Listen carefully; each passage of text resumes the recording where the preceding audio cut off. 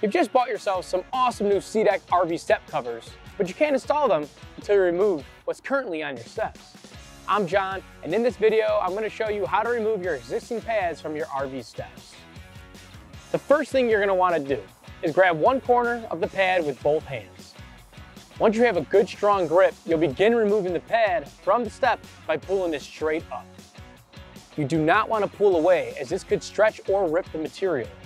The pad will begin to peel off the step as you continue to pull up on it. Once you've removed the pad completely and cleaned the surface, you're all set to begin the process of installing your new SeaDek RV step covers. And there you have it. We have successfully uninstalled a step cover. In this example, the reason why this one was pulled off was because there was still grip tape on the step when it was installed. So we're going to want to make sure that we remove that grip tape to make sure that our step cover has the best hold.